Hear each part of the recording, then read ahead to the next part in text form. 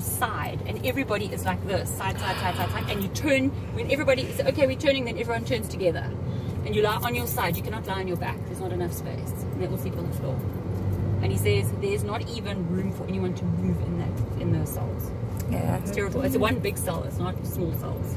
Yeah, it's a lesson that you must stay out of jail. Exactly. So yeah, anyway, we're back on the main road. That road goes to the airport. We're going to go back that way when we finish down here. So that goes to the airport, and it also goes out of town to Maputo, to our main highway, the EN1. Yeah, down there. So now we are on the northern side of town. So ours is the south side. Oh, and this is the whole northern side. We are quite a bit back from the beach. Maybe when we go back, I'll take you around on the beach front so you can just have a look. It's quite pretty down there. But again, vendors, they're the ones that control everything. On the right side here, this is our main vegetable market in there. That sells more vegetables than back where we were. But that's in here. Also the same kind of thing as what you saw.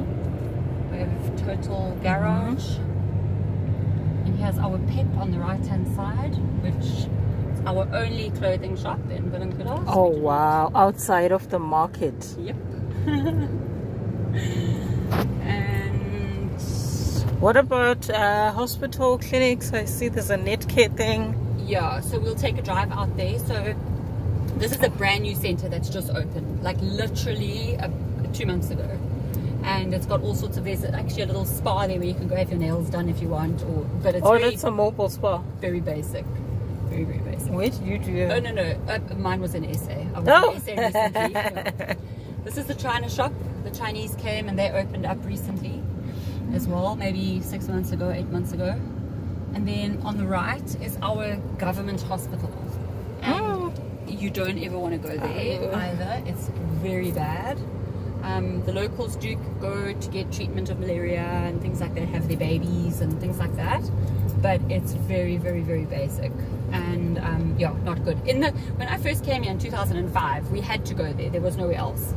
And I mean, you can get an antibiotic. In fact, in the pharmacy here, you can buy anything. You can buy antibiotics over the counter.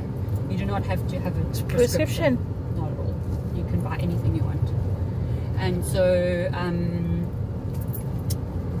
yeah, there's another pharmacy coming up in front of us that's opened more recently. I would say in the last like 5 to 10 years, the town has really grown a lot. It's really like lifted its game, you know, and like people are investing here because of the development. There was none of this stuff. We didn't even have this road. This used to be a dirt road. Oh. Yeah. So now we're heading down to like now I told you there's like a divide between the two centers of town. So that's the market side behind us, and then in front of us we're going to go to like the South African shops.